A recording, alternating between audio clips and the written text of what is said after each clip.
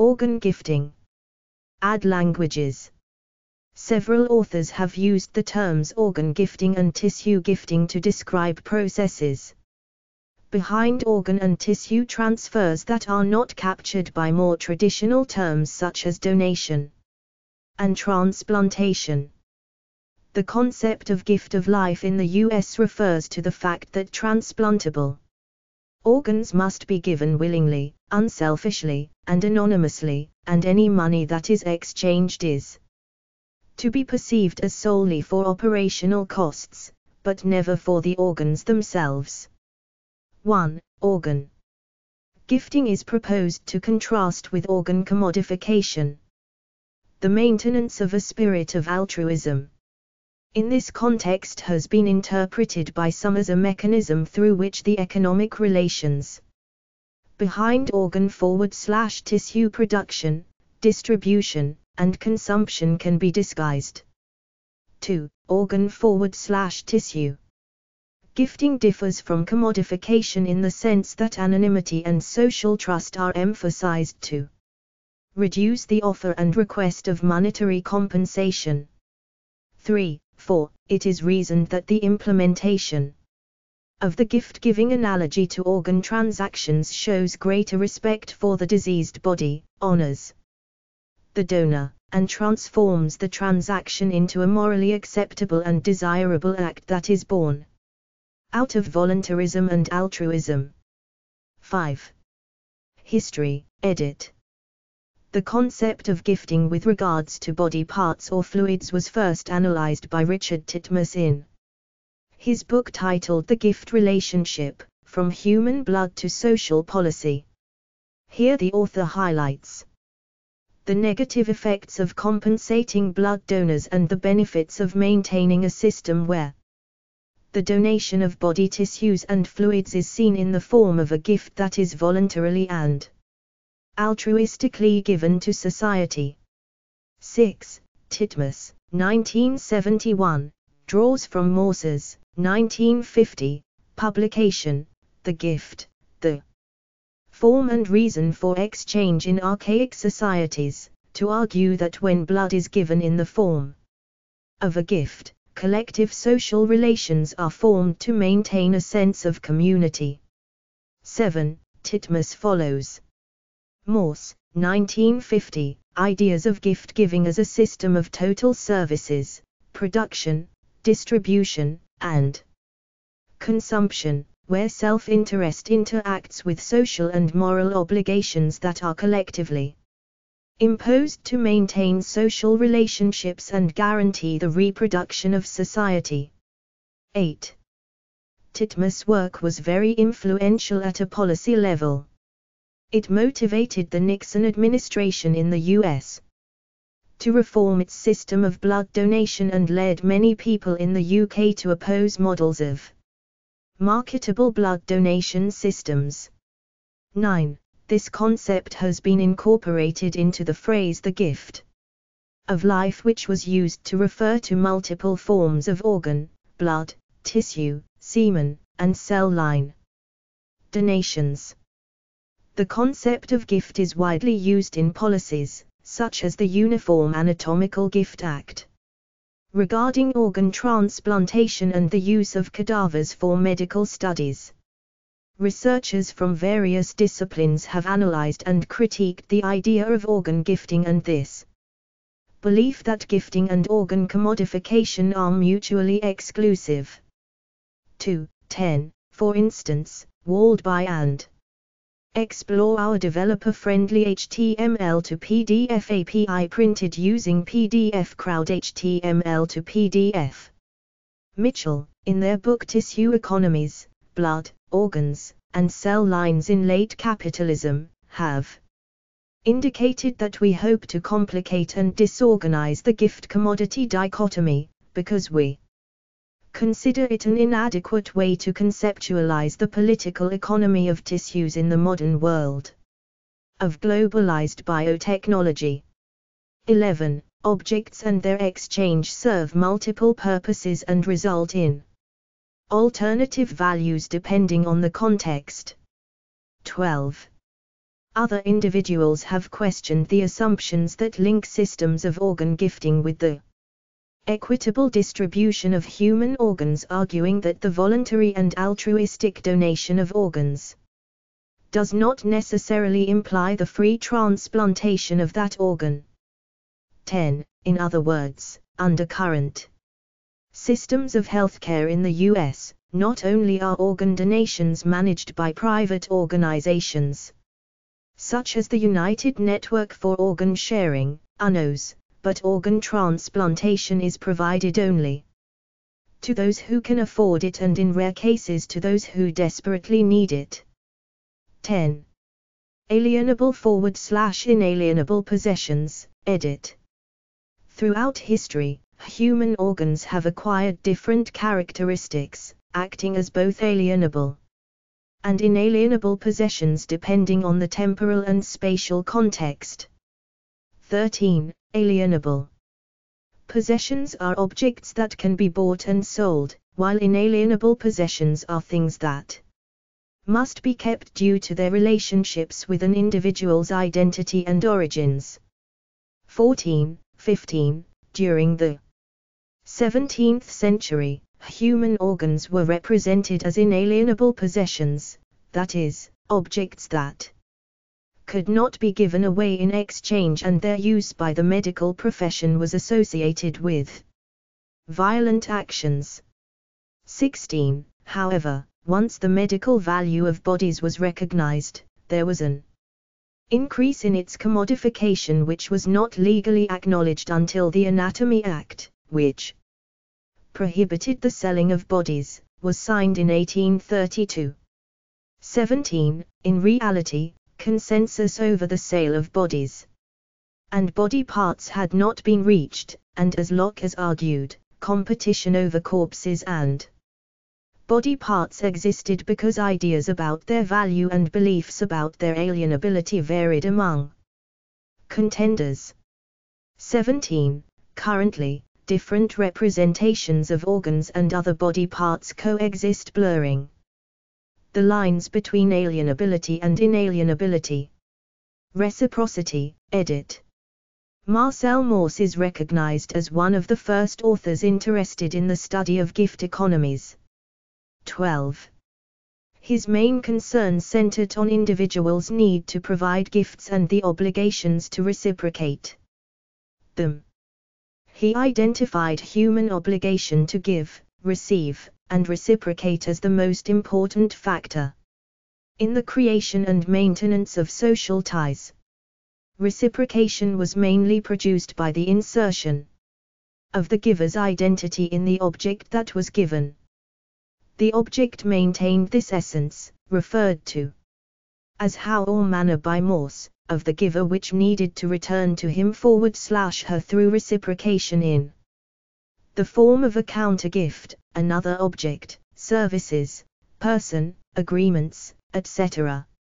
Explore our developer-friendly HTML to PDF API printed using PDF Crowd HTML to PDF. Organ gifting entails two simultaneous gifts, the gift of the organ itself and the gift of life. 3. The first form of gift is a transaction where the giver provides an object to the receiver. This action leads to the creation of a relationship among individuals where the receiver is compelled to provide a counter-gift. 4. The obligation to return the gift has received various interpretations, but one common assumption is that the object that is given tends to keep a portion of the identity of the giver, how used by Mauss. 13. In the case of organ gifting, this personalization of the gifted object reaches extreme proportions because the gift is actually a piece of the giver's body. 13. Reciprocity tends to be discouraged in contemporary organ gifting, thus creating an irresolvable sense of debt in the receiver.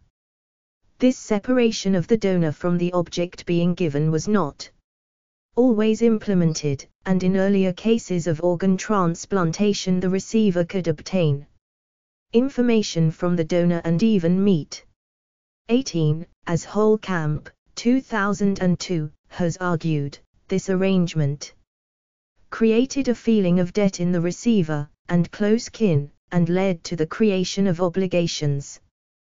The discouragement of reciprocal relationships between giver and receiver is produced through what Sharp, 2001, has labeled etiquettes of dehumanization, where the identities of the donors are removed from the organs.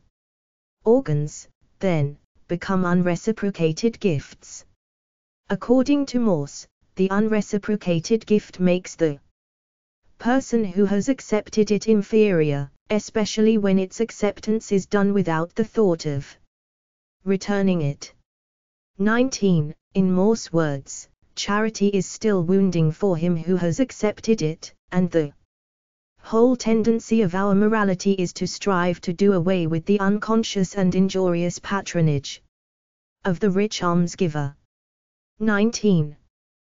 The prohibition, or in some cases delay, of the giver/receiver interaction creates a myriad of situations. The dehumanization of organs and the removal of all possible donor characteristics do not prevent receivers from imagining the lives of the individuals who provided the organs. 4. 18.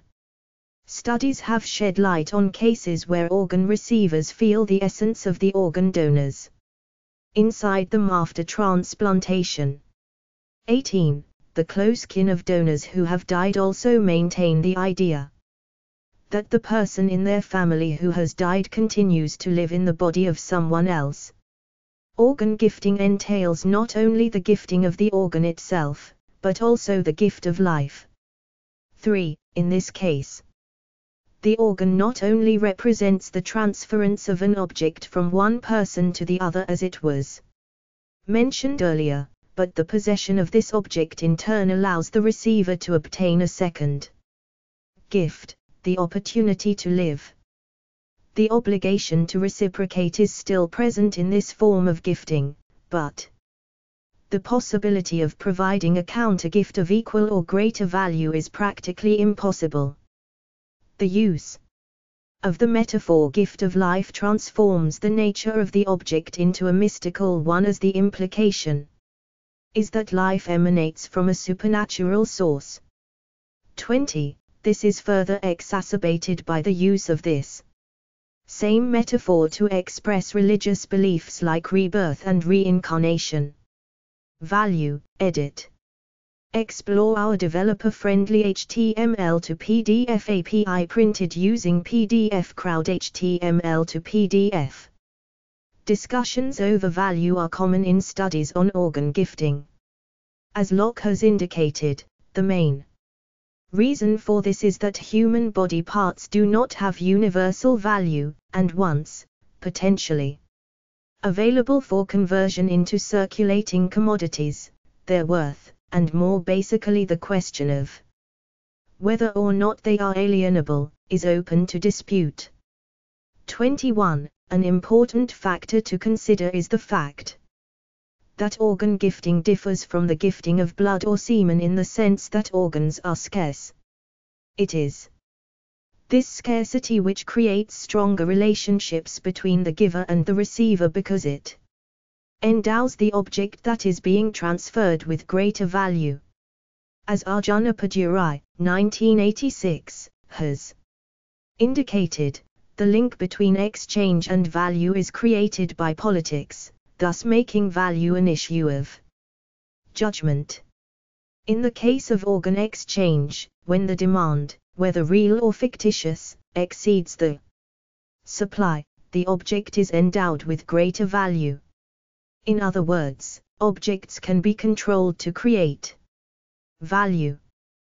22. Several authors have examined the issue of organ scarcity, pointing to the different ways in which it is publicly exacerbated for profit-driven interests.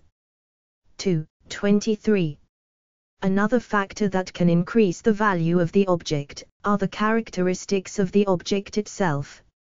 As Salins, 1972, has indicated, the material exchanged influences the relationship of exchange. Spielman, 2002, has discussed 4 main qualities of social valuables that also allude to the different ways in which the object exchanged can determine the relationship maintained between the giver and receiver. 1. Social valuables must have unique properties that distinguish their production. 2.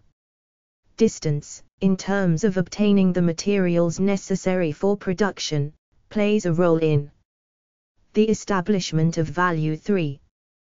The transformative aspects of production and the role of craftspeople need to be considered in the creation of value. 4.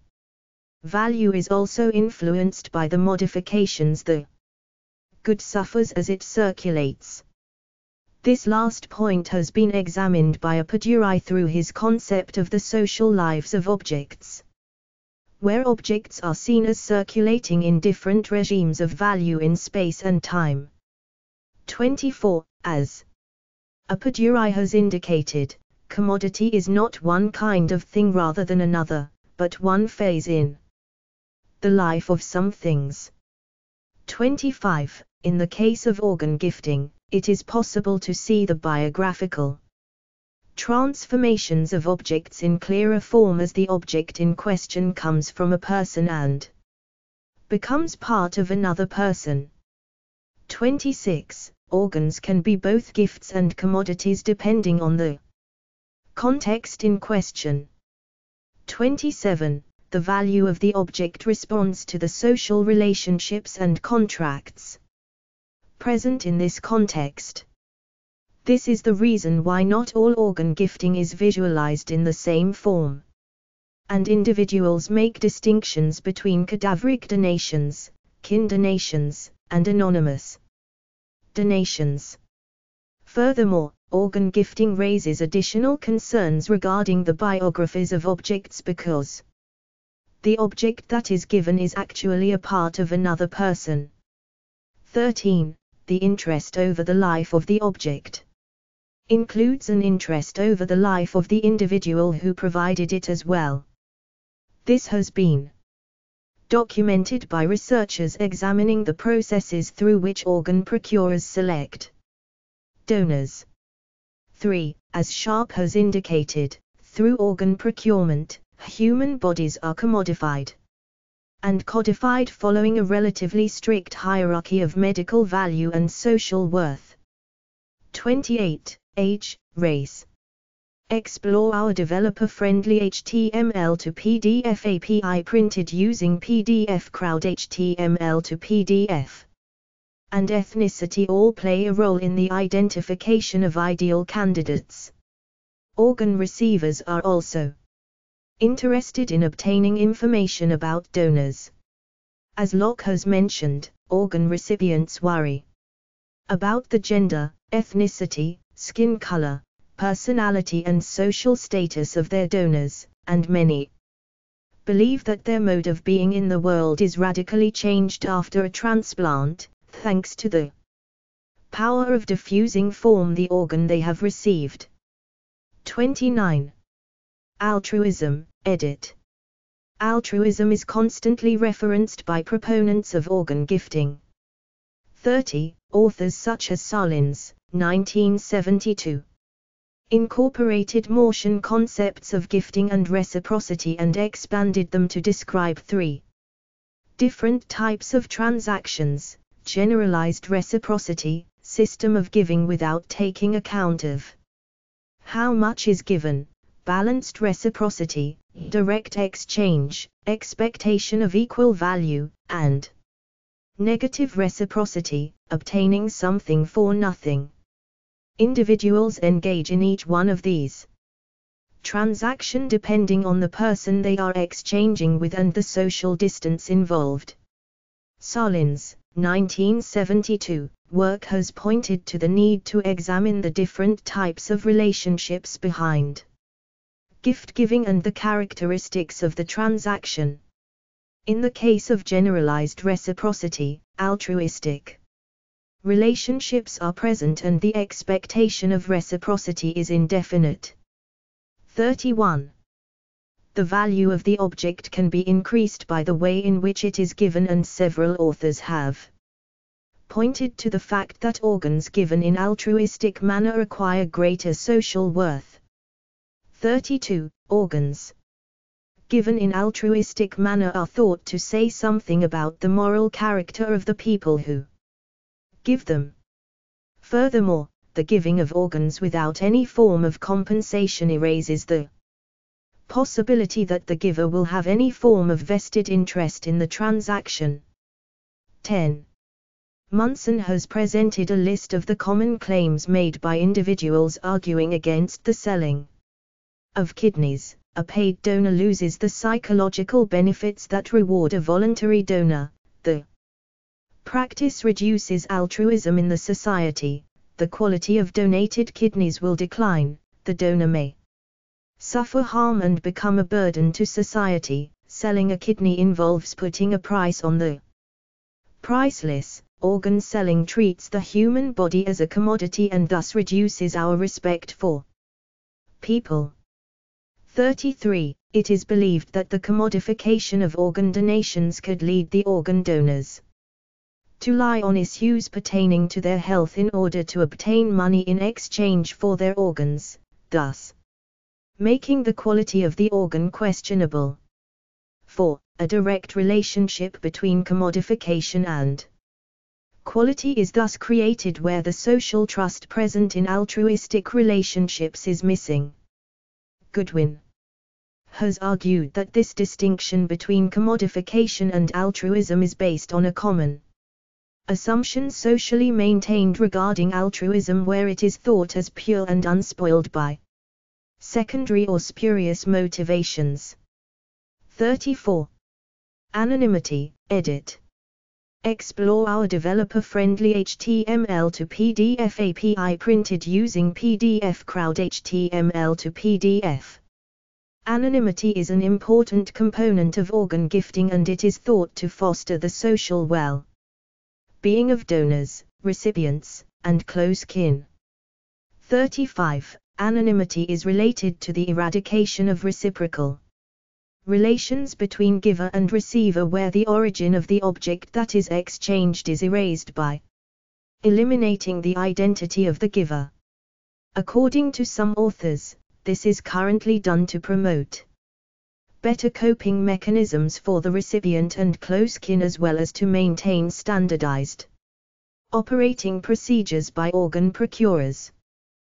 The idea is that anonymity will protect organ procurers from close encounters with the animistic, magic-infused thinking about transplanted organs in which the givers and receivers of cadaver organs often engage. 36. However, other authors have argued that the use of the gift-giving metaphor in conjunction with the enforcement of anonymous donations lead to the obscuring of the origins of body parts and the unequal power relations behind their donation and reception. 2. 35. References, edit. 1 Sharp, 2001:116. 2 ABCD Skeeper Hughes, 2002.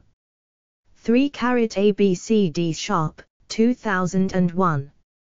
4 ABCD Tober, 2001. 5 Durand, 1994:49. 6 Titmus, 1971. 7 See also Waldby and Mitchell, 2006:10-18. 8 See also Randawa, 2000.